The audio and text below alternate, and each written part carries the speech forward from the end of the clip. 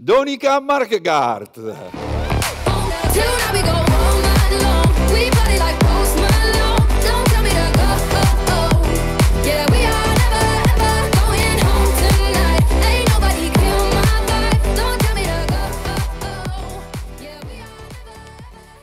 All right, everybody feeling inspired? Woo! Ah, beautiful country you have. I'm so thankful for the trees and the green grass and the rain. Is everybody feeling thankful for the rain? Yeah, all right. So I come from the San Francisco Bay Area, and our family, I have, along with my husband and our 4 kids, we steward vast coastal grasslands. And we do this through regenerative agriculture practices, which mimic nature and produce more life than every life that we take. And it's more life in the form of biodiversity, in the form of plant species. We have 137 plant species growing on one ranch alone. There's not many farmers that can boast that much plant diversity on their farm. And at the same time, we're producing nutrient-dense food for thousands of families, for our community. And so how did I get started in this?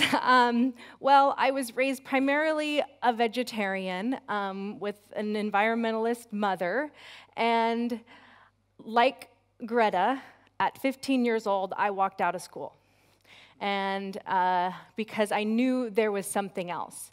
I wasn't being fulfilled. My passions weren't being exercised. So I was searching for something else, searching for solutions of destruction and greed that I saw. And when I traveled around the country, I just saw more destruction in the form of monocultures, factory farms. And so when I came home, I, through synchronicity, immersed in a wilderness school. So my entire high school was nature, and Mother Nature was my primary teacher and still is to this day. So here I am tracking a mountain lion, and nature functions in wholes and patterns. Everything is interconnected. It's like when you throw a pebble into a pond, a ripple effect goes out. So every action causes a reaction and a ripple. And this track here, the mountain lion, is a keystone predator.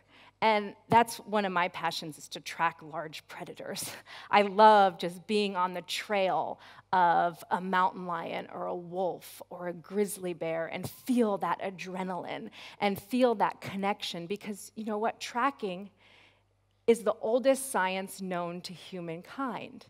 And even though we've forgotten how to track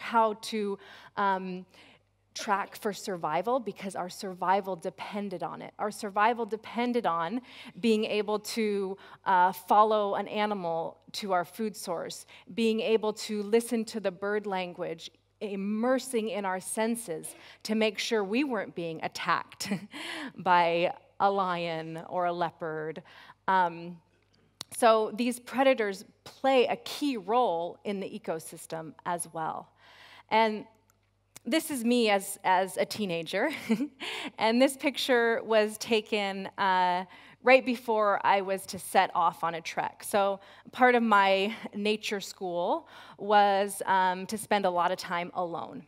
And I would go on long treks alone, following the trails of an animal. Sometimes I wouldn't come back. I would build a little shelter and stay out there in a fire, and I would gather wild food, and I would stay out there for days, just immersing and learning.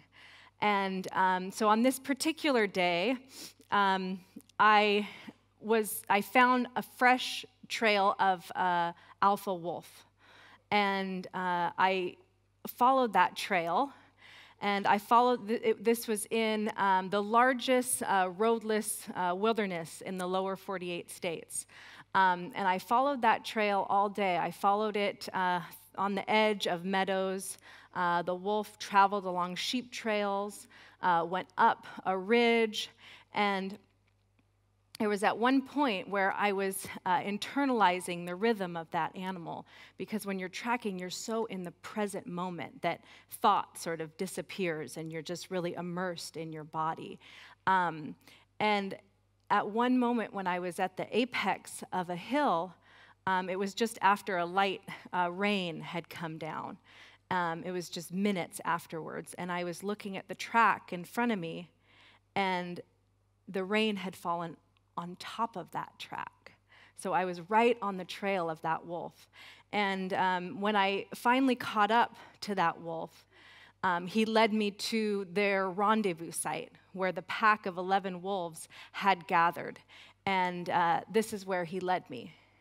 And as I was sitting in the stream resting after my long trek, I heard the ravens calling. And so I went to explore, and I found this majestic bull elk submerged in the Oxbowing Creek. And just this realization came over me at that moment, that the cycle of life and death is all around us. And if we can learn to really enhance that cycle, because as the wolves come into an area where the meadow ecosystem is, where all that plant life is, where the herds of elk are, they hunt those herds, those large herds, and those herds move on, and they keep bunched together. Their behavior changes when the predators are around, and their behavior changes, and then in turn, the grasslands change. And it's called a trophic cascade, and it's been studied extensively in Yellowstone National Park, where when they introduced wolves, all of a sudden the biodiversity exploded. The plant life came back, and the songbirds came back. The beavers came back, because the wolves were shifting the behavior of the herbivores. So the predators were shifting the behavior of the prey, and the prey was shifting the behavior of the plants. And then what we'll learn later is that actually shifts what's happening underground in the soil. So regenerative farmers, what's a regenerative farmer? Well, one of the things is we move. We're always moving. You know, we're at an unprecedented time in our culture right now where there is so much sedentarism that people are, instead of running and squatting and picking fruit, we're like this, right? So the key to regenerative agriculture is we move. We move the animals, just like the wolves move those herds of elk. And if you think about it, there is no intact, ecological, healthy system devoid of animals. So animals are integral to our food systems. We move the chickens. We move the chickens every day, and that's one of the things. I wake up at usually 5 a.m., and I'm out there, and these chickens are out on the pasture. And every day we drag these heavy shelters, and we move them, and so every day they're on fresh grass. And what do they leave behind? They leave behind that fertilizer, and they leave behind that food. Because in nature, there is no pollution. There is no such thing as waste. Waste is equal to food.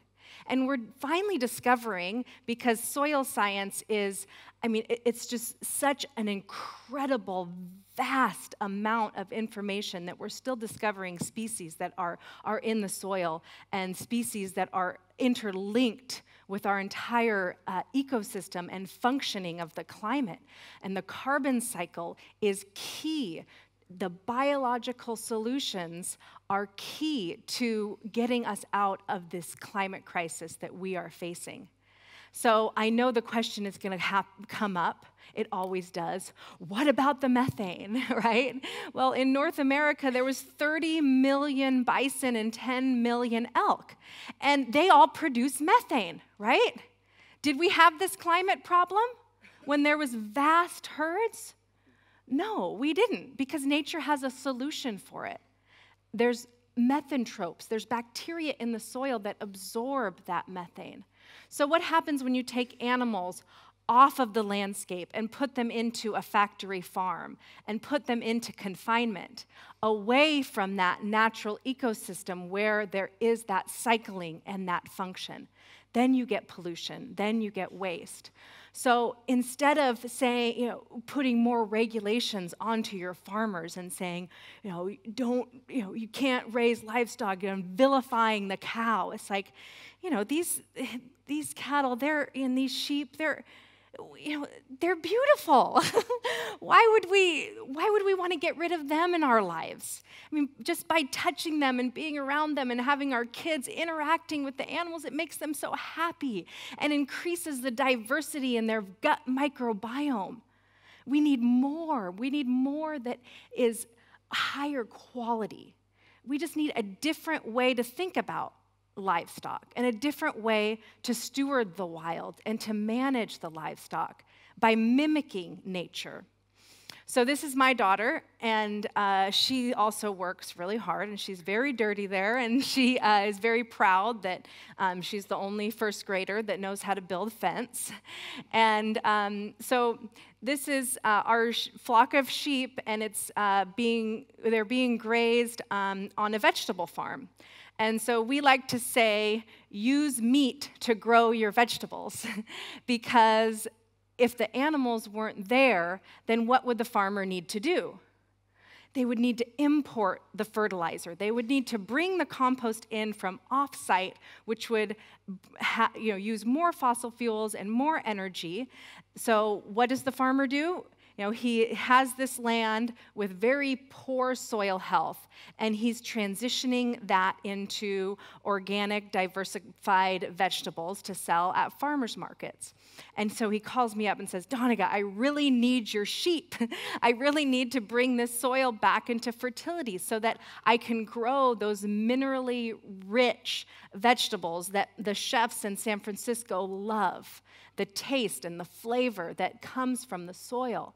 So we're on a 3-year rotation in each field. So we move the animals within the field, but then every 3 years the sheep come back to that field. So they graze the cover crop, and this is a mixed cover crop, but there's Sudan grass there.